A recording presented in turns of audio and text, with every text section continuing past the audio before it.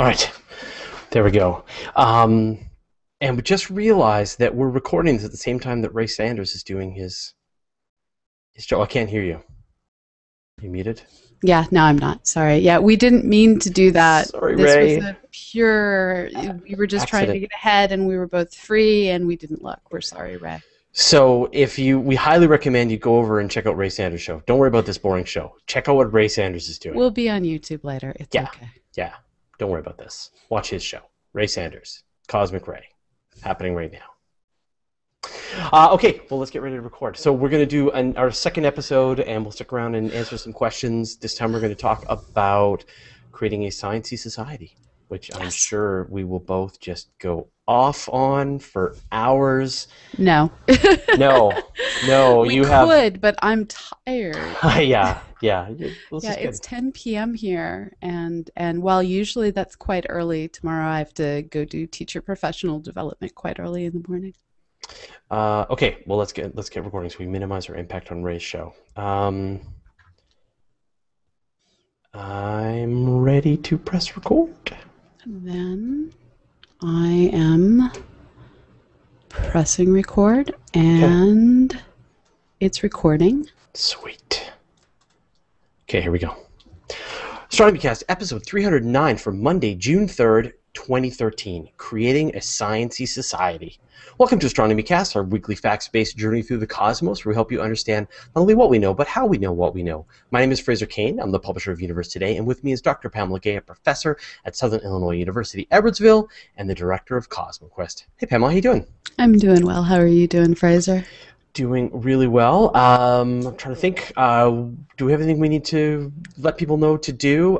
Just another reminder, although we're still past the CosmoQuest Hangout-a-thon. If you have some time and or money, by all means, let people know about the fact that CosmoQuest is still looking for donations. And go to cosmoquest.org/donate. And I think we've had some people ask, like, what is the difference between donating for CosmoQuest and donating for Astronomy Cast? It's different sets of humans that do somewhat overlap. So when you donate to Astronomy Cast, you're paying for Preston to edit the show. You're paying for Nancy Atkinson to prepare our show notes. You're paying for transcription. And you're helping us with all the random things that we need, varying from gear to hard drives to lighting, which I'm clearly not using right now. Right. Our attic is still a wreck from the hangout we did over the weekend. Yep. When you donate to CosmoQuest, you're actually paying for us to generate citizen science programs that you can take part in and help us discover our solar system. We have noisy astronomer Nicole Gugliucci on staff full-time. Corey Lehan's our lead developer. Joe Moore is a graduate student who's a developer on the project. We have an educational team that is working. We're running a one-week teacher professional development workshop this week, and donating to CosmoQuest helps our 3 people who are our educational coordinators go out, and we provide these teachers with things to use in their classroom as well as with content to use in their classroom. So CosmoQuest just takes everything a whole lot further in enabling people to learn and do science more effectively. So I've got 2 things to promote. One is we've updated our Phases of the Moon app. Updated our Phases of the Moon app for Universe Today, and we put in really high resolution images into the Phase app, which was what people were complaining about. So now it looks really nice. When you zoom in, it's really high resolution. I'm really happy with that. The second thing is I've been doing a bunch of really short kind of explainer videos on my YouTube channel, which have been getting a lot of great feedback. They're like 3 minutes long, and we cover one topic, but and that's over on Universe Today's YouTube channel, which I think you may enjoy. So if you and if we're just going to keep promoting things, well, I think we're out of time. We're out of time. I have one more thing to add. 365 Days of Astronomy is still going, and we introduced 2 recent series: Space Scoops, which is designed for children, and Weekly Space Stories. I am narrating both of those under my narration name, which is Pamela Cavion, just for professional reasons. I keep the 2 separate. So please go check those out. Enjoy your fiction, enjoy your space stories for kids. Yeah. People always say that you should do voice narration for things. So I took them up on it. Awesome. Okay, great. Well, let's get rocking. So here we go. Um, our modern society depends on science. It impacts the way we eat, work, communicate, and play. And yet, most people take our amazing scientific advancement for granted, and some are even hostile to it. What can we do to spread the love of science through our education, outreach, and media? So this is just nonstop baffling to me because I think, Yeah. and for you as well, because we're both super geeks, super nerds, Mm-hmm. whatever. Both, I know there's some like distinction between what is a geek and what's a nerd. Whatever, I'm both. And we have always been interested in science and technology and deeply appreciated the impact and role that this plays in our lives. And I know we're preaching to the choir here with the people who Yeah. listen to the show and watch what we do and come to our star parties every Sunday night. I think someone said, "This is the geekiest thing I've ever seen." And I love it. So, so that is, we are, I think I'm hoping watching this really as well understand just how much all of this means to us and how much we Yeah. appreciate it. But the vast majority of society Does doesn't not get it. doesn't get Does it, not get and it. yet they depend on it. They've got these magical phones that and it's not magic, Yeah. it's science that do all these amazing things. GPS that requires relativity and physics and aerospace Lasers. engineering. Yeah. Yeah. And yet people just take this stuff all for granted, and in Hmm. and the worst cases, I mean, those of us in the skeptical movement really have to deal with this hostility towards science. Yeah. Yeah. This notion that if I can't instantly understand something, and instantly understand its application, it must be wrong, bad, dangerous, evil, I don't or like it. simply not worthwhile. I mean, that's one thing I run into a lot is well, why should we fund what you do? You're just an astronomer. You're not giving back to society. And it wears on you after a while. It makes me think that my life would be more appreciated as a voice actress. And Right. it depresses me to no end that the going rate for an average voice actress is 10 times the going rate for an astronomer. And yet, there are hundreds of people who attempt to get every single astronomy position. Yeah, You know. yeah. So it's, there's a lot of people chasing, not a lot of jobs. So I guess what would a sciencey society, and this is me inventing words again, what would that look like, do you think? If we I could, mean, at the most simplistic level, imagine if every science fiction television show or other form of speculative fiction show had a science advisor who was listened to with the same respect that Kevin Grazier eventually found himself being listened to on Battlestar Galactica. Imagine a society where people thought that it was cool and normal to problem solve how to fix something rather than just buying a new one. It's that combination of having the respect to go out and find the person who has the know-how and ask, and that desire to figure things out on your own, like the Maker Society. If we could combine that respect for intellect and that respect and desire to be part of making things, I think that's what it would look like. We're not there, though. Yeah, and we're really, really fortunate in the kind of science-based community that we have. Yeah. Really found on Google Plus and on Twitter and Science Online and these groups. There's a lot of women that are actively engaged. I mean, when we see the weekly Yeah. space hangout, it's you and Amy Shearer Tidal and Nicole and Emily Lakdawala, and there's just so many really knowledgeable women. But Yeah. that's fairly rare when you look at the bigger numbers. It's actually a very odd selection effect. One of the things that you find is that by and large, more people who go into the sciences, or the physical sciences at least, and the engineering sciences are men. Of those who do, both men and women, make it into the fields, the women are more likely to end up in the education research and the communication paths. So what you're seeing is in the sciences, yeah, you've got lots and lots of men, but you preferentially end up with women in the communications roles. Now, I've never had anybody really give me a hard time about my love of science and technology. Even growing up, I was always encouraged. I went to engineering at UBC. I went to computer, I got my computer science degree.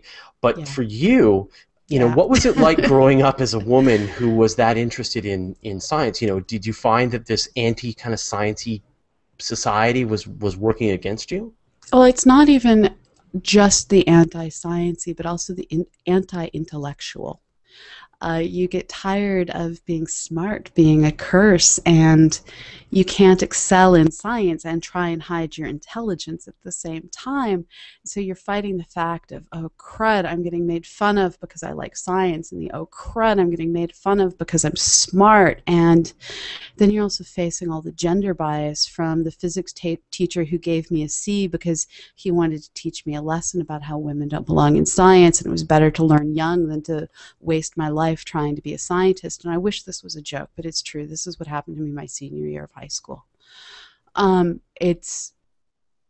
It's never ending from the you don't look like a scientist shock with a bit of appallment when Yeah. someone finds out, to it gets to the point that you either go into a situation ready to like apologetically admit that you're a scientist, or ready to own it with the type of self-confidence that gets taken as you're scary. um, it's hard. It's really just hard.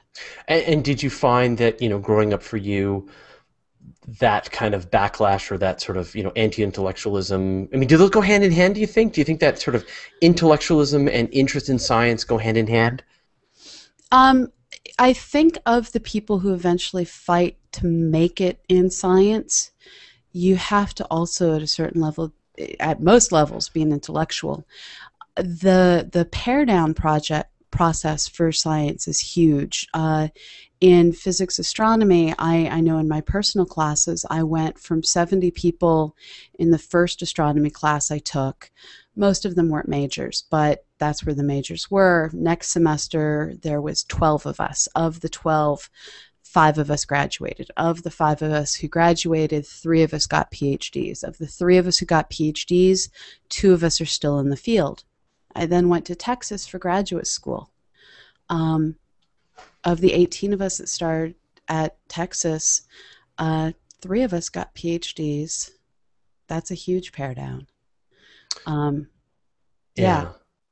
Yeah. So, and then And you look at how many stay in the field after that. It's just this constant loss of people, just because there's not jobs, there's not positions, and it is such a long, hard fight. and then we look at, like, what's on popular television, Yeah. and you get, and I don't want to make this a rant about, the sort of how bad society has gotten to in kids these days and so on, Hmm. because, but I mean, you get Jersey Shore and you get all these terrible reality shows, and Yeah, and and it doesn't have to be that way. It's possible to have positive thought processes. It's rare, but it's possible in these reality shows. One of my guilty pleasures is I watch on Hulu this sci-fi channel reality show called Face Off, which is about doing special effects makeup, and they're forever that you can't do because that's not anatomically correct. And so you have people looking through anatomy books and looking through what exists in the natural world, seeking inspiration, and they're getting downgraded for not having things that are physically realistic. And so we also see situations like, even look at the Mythbusters, obviously, which is a Yes. huge success and, Yeah. immensely popular with people. And I think, that really crosses lines. I mean, and maybe, I mean, you get the situation where these people are blowing things up and testing out things that are gross and weird and stuff like that. But, if you peel that part of it back, there's a there's a really good science lesson going on there about testing, about putting in controls, about Yeah. how science really works, and people can really watch it unfold in front of them. And one of the other things that's kind of awesome is the shows that are either speculative fiction or science fiction that incorporate science the most realistically are often, not always, but they're often the more successful. People are forever panning Armageddon because it had really bad science. Now, Deep Impact had its science somewhat better and gets ignored because it just wasn't a great movie. But then you look at the modern wave of post Armageddon shows that are on television right now. There's Revolution, Defiance, Falling Skies, and Revolution has about the worst science of it, and it's also one of the least critically acclaimed of them. Yeah, yeah. And it's that scientific realism that you have in Falling Skies and Defiance that really adds something to the shows. Now, is it just sort of now, Western culture that has a problem with this? I mean, Canada and these states are very similar in the situation, and and I'm assuming, England, places like that are very similar. They have it Australia. to a lesser degree But if you're in in Korea or Japan, oh, they take totally. science fairly seriously, right? In They take it China. very, especially in China, where they see it, and in fact, in much of the developing world, they see their intellectual students as the people who have the chance to, well, better their society, to better their own lives. The phrase "tiger mom" is largely derogatory here in America, and it refers to the way Asian parents work so hard to see their children succeed.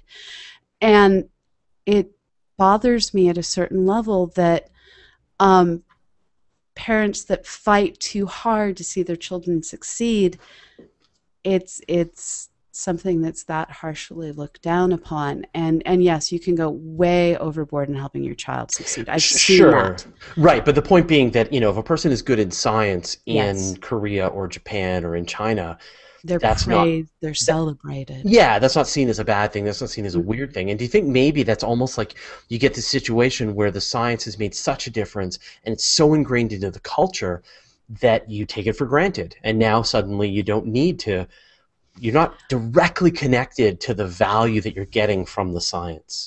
I'm not sure where it is. One of the things that I want to find a sociologist to talk to this about is you see in countries like Finland where education is highly regarded, school teachers are highly paid, about the same as they pay their doctors. Here in the United States, that's not true. I've heard Brittany Schmidt, who's an amazing researcher. She's the one that figured out how hydraulics plays a role in the ice motion on Europa. Brilliant woman. And I heard her talking about how here she is in her early 30s, so proud to finally be living in an apartment without roommates while she's watching her friends from high school buy houses. And the reason that she's just now finally able to have an apartment without a roommate is because scientists are so poorly paid by and large in the academics. That's not true in industry, but in academics it is. Hmm. So when you have postdoctoral positions, which is what most of us have for 12 years, I escaped that, but most do, that often pay $40,000, and you have starting faculty positions in some universities that pay $30,000. Um, that says something about how society values science. Now, do you think that the tide is shifting a little bit? I mean, I see things like, um, back 20 years ago or whatever, there was no good reason to be into video games and comic books and science and all these kinds of computers, in that the way you were seen, like there was no, for a lot of the mass majority, the bullies, etc., there was Yeah. no social value to be into those kinds of things, like role-playing games. I organized role-playing game clubs in my various school Oh, I classes and D stuff. indeed. Yeah, I exactly. did D&D basic back in the day. So there was, socially that was seen as really kind of weird, but now everybody plays video games. Everybody has a computer. Everybody uses a smartphone. There's that's considered normal. And if you're in, and everybody goes and watches the big. But there's still those delineations where not everyone does World of Warcraft. That's the new D&D. Mhm. Not everyone does D&D still. So I think the social games are still skewed, whereas Pac-Man, Donkey Kong, all those things when we were children, everyone played those. Everyone had an Atari, it seemed like. It was the multi-user games that were always skewed. Um, and so it's that weird. It's okay for a jock to be totally into playing the arcade style games, but not totally okay to play the World of Warcraft style games. Now, if I could grant you unlimited political power Hmm. to kind of affect policy in the United States, Yes. um, and Canada, why not? Go ahead. You can lead us. Okay. What would you do, to kind of encourage an interest in science and to help? I mean, I think, one of these big risks, and I think this Yeah. existential risk that a lot of people are worried about in the United States is the situation where the United States falls behind in terms of science to the rest of the world. What would you Yeah. do if you could sort of, if you had a few $1 billion that you could affect policy, you could, make changes? What would you do? Few billion. A So few at 100 billion. I mean, whatever you want, okay. whatever. So I am it, opening up the coffers. The U.S. as a Canadian, I'm opening up the U.S. coffers to your disposal. What will you do to try and encourage and help, make science more of a priority in U.S. society?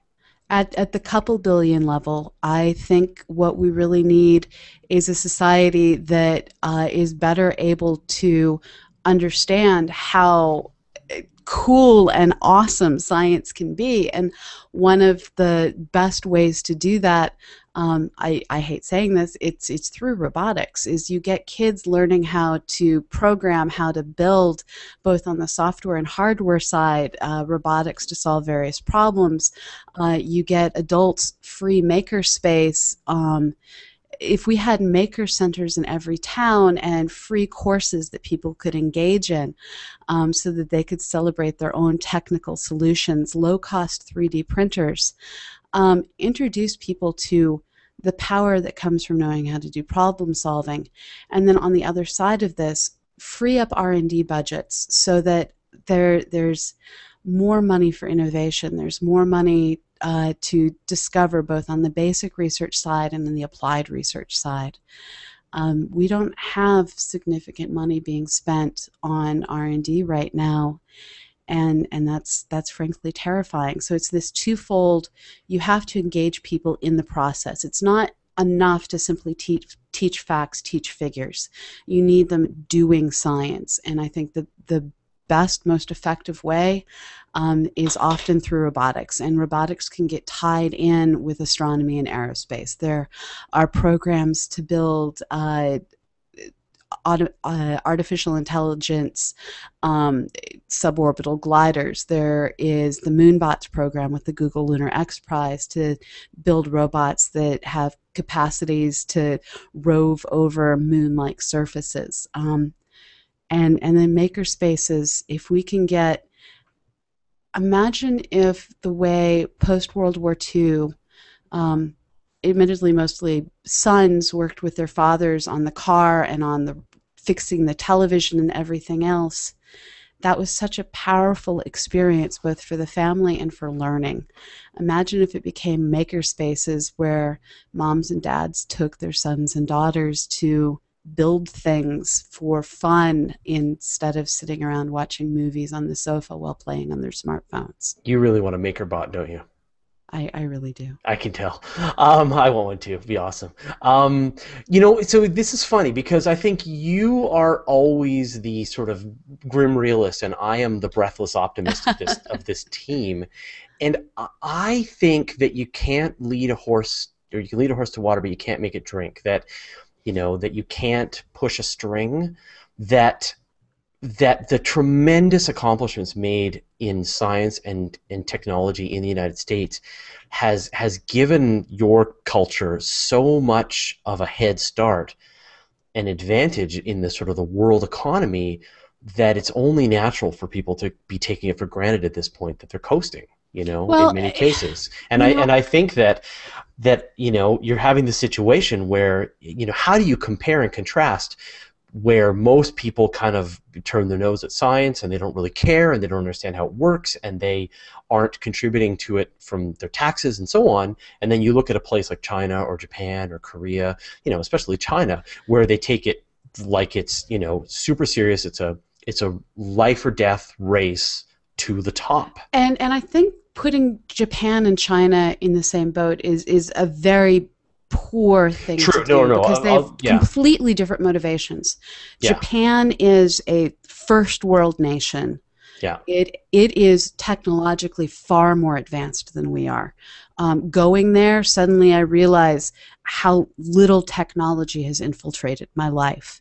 China, on the other hand, is a nation that has great extremes across the country. And America has that too, but not to the same level. We do have issues in the Ozarks. We do have issues in the Leeward Island where there are communities that are really third world, but they're small, and this is a small fraction of our nation. In China, that's turned on its head, where you do have vast areas that are still very much developing. And it's in those areas that they recognize their smart child, they will give up anything, including giving their child to go to state-run schools, in order to see that child be able to join this first world society of the technologically elite.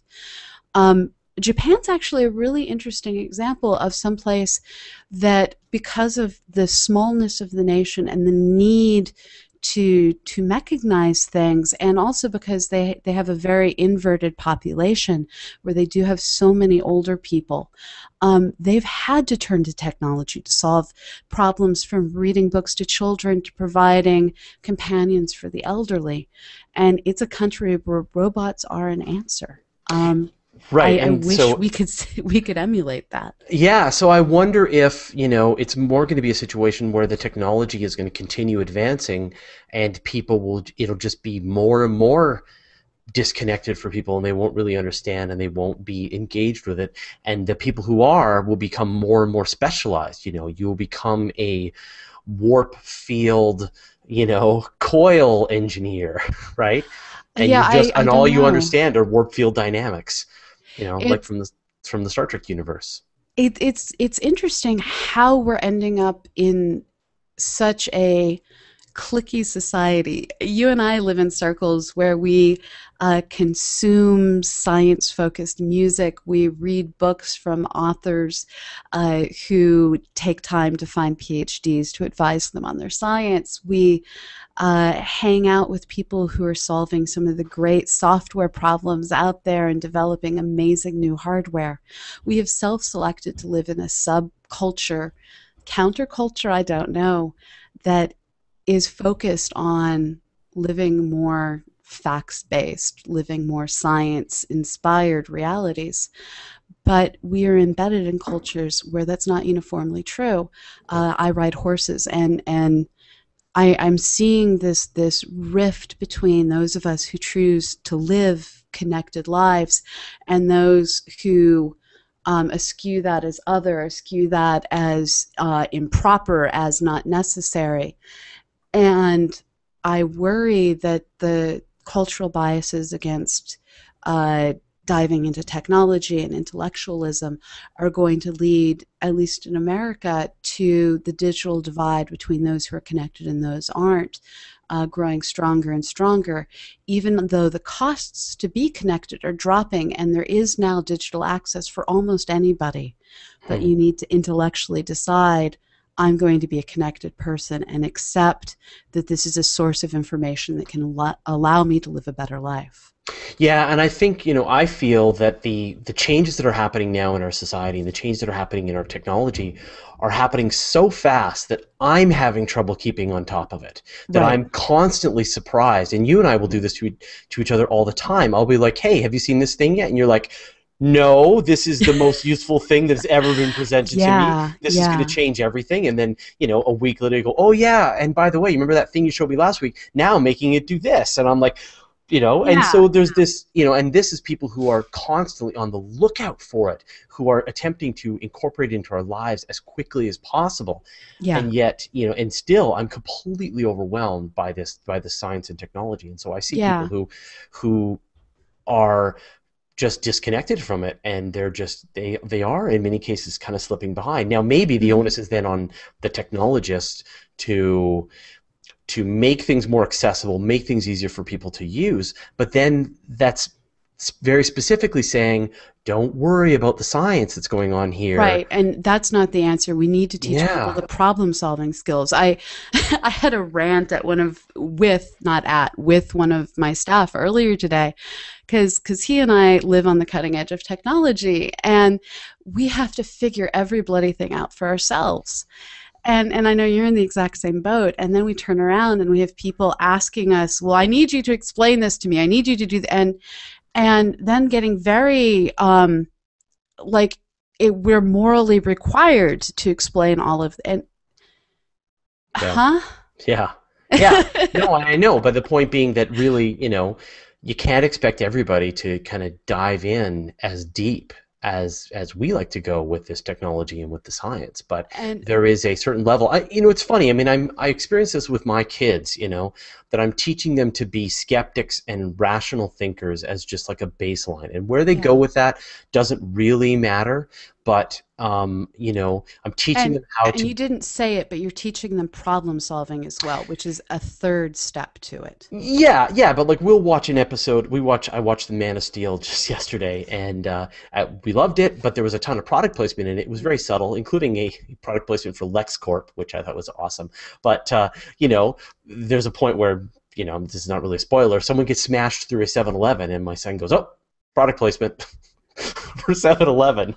Right. And so, there's this kind of the skepticism and sort of this rational thinking that's going on all the time. And maybe if we could just get people to learn those skills. Well, I really do think problem solving plays just as much a part of it, because I know you hand you or I a new piece of technology, and we start figuring out on our own how to use it. You or I break something, and we can't always fix it, but we can at least figure out in what direction we broke it. And that ability to look at your reality and see how pieces fit together and see how to problem solve solutions to uh, basic problems, to figure out how to problem solve how to use a piece of new software, how to ask questions that allow you to figure out how to engage in new situations. That is an additional skill that it comes out of the basic scientific method. You Yeah. hypothesize, you test, you figure out if it's right. And that, I think, is just as necessary, because I mean, imagine all the hours people are going to waste if they wait for someone like you or I to teach them how to use a Google Hangout. Oh, Just yeah. do it. Just do just it. just do it until you break it and then figure Yeah. it out. Yeah. No, and again, I've kind of taught my kids 90% of their troubleshooting issues have gone away in our house Yeah. now because it's like, did you restart it? Did you reboot it? Did you retry it? Have you reinstalled Yeah. it? And now Google it because that's all I would Yeah. do. Um, Right. Right. right? But I think that, so maybe that's it. Maybe that's just the heart of it. And I think, we're starting to run out of time here. So that if we could somehow give future generations time to just really learn and internalize the scientific method Yeah. and to sort of use that to study their lives around Yeah. them, that would become this tool set that they could then use for the rest of their life, that everything they see they could bring into the sort of filter of the scientific method. Right. Just learn, understand, and imagine how different television would be if you got to watch people trying to figure out how to solve their problems instead of always waiting for people to solve their problems. Yeah. Cool. Well, this is great. Thank you very much, Pamela. It's been my pleasure. Okay. Stop, Yeah. save. And speaking of kids, now I have to repay the Reaper, so I will be taking them for ice cream. Oh, it's only 8:50 there. Yeah, yeah. So, Okay. and I will export, Yep. and then I will. All right, we're safe. We are safe, but for how long? Okay, so let's see. Let me see. Go through here a bit. Get some questions. Randy8118 says, without science, we'd be living in the Middle Ages. Exactly. James Haney says, people will die for their Xbox, but will pillory against a super collider. That is absolutely true. Um, James Haney also says that we'll be in the second dark age if some have their way. We have to fight the almost involuntary ignorance of modern society. That's his thing. That is Yeah. it. It is this voluntary ignorance, which is Yeah. enraging. It's You the know? anti-intellectualism. Yeah, yeah. You're like, I don't. Not only do I don't need to know how this stuff works. You're a bad person if you want to know how this stuff works. Now give me the next smartphone. Yeah, it's exhausting. Yeah, yeah. It's to the fact that I'm the smart girl in the room shouldn't be a bad thing. hmm Randy818 is also saying that in China and India, the STEM fields are seen as the ticket out of poverty, which I think is what Yeah. you really hatched Yeah. on. And I think that, that comes back to the conversation we're having that, where I'm the sort of pessimist is that it almost feels like China needs to start like if the next really successful smartphone is invented in China, not just built in China, but actually, Innovated. innovated in China. And we're all buying the Chinese Yeah. version, the whatever is the next great technological leap, and it is Yeah. Chinese made in the way that we buy the Japanese made. I think that may help encourage, although I guess it, maybe didn't really when the Japanese made that leap forward past the United States in terms of a lot of science and technology. So, yeah. Yeah. All right. Um, uh, Dan Bice says, thanks for the double feature. I guess in July while you're gone, I'll have to go outside to play. Um, yeah. Yes. Yeah. So just to kind of give people that warning, we're going to be gone for a goodly chunk of July. So Yeah, I'm traveling July 7 to August 7, and while I may be able to do some recording while I'm gone, I think we're just going to work our butts off beforehand, between yeah. now and then. Yeah. Yeah, and put a bunch of shows in the stream. So Yeah.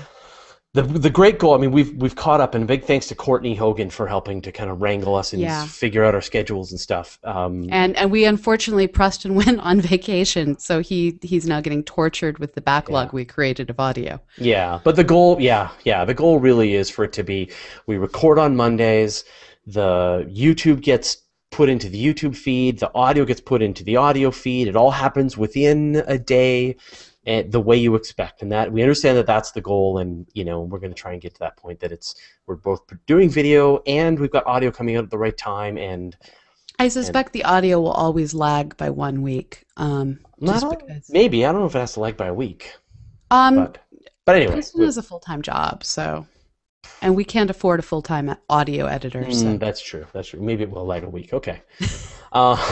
Okay. Cool. Well, I think I'm going to go buy some ice cream now. Okay. Uh, Michael Jobin asks, will the first robotic program be affected by sequester? Do you know what that is? The first robotic? It's the capital. Oh, yeah, I do. I do. Yeah, it will be. Yeah. If it's anything, it will be affected by the sequester, right? So it's actually not sequestration that will affect it. What's going to affect it is if the president's budget is passed. There is a bill circulating in Congress that would mandate that what the president's budget wants to do won't be allowed. So there's an interesting and long, protracted battle ahead. What's at issue is the new funding for the new funding calls for programs are being put on hold while Congress and the president battle over a budget. So programs that are up for renewal, the funding for that renewal doesn't exist. Right. Okay.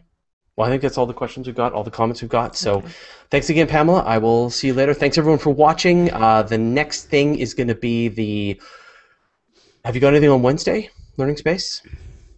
Yes. There will be a learning space at 4 p.m. Pacific, 6 p.m. Central, 7 p.m. Eastern, midnight London on Wednesday. Okay, cool. And then we'll be doing, there's going to be a weekly space hangout on Friday, hosted by Amy Sher Title. So that sounds great. Yeah, she's going to do a great job. And then I will be back. I'm going to be missing the virtual star party on Sunday, and then I'll be back next week. So we'll talk then. Sounds great. Okay. All right. Thanks, Pamela. Thanks, everyone, for watching, and we'll see you all next time. Sounds good. Bye-bye.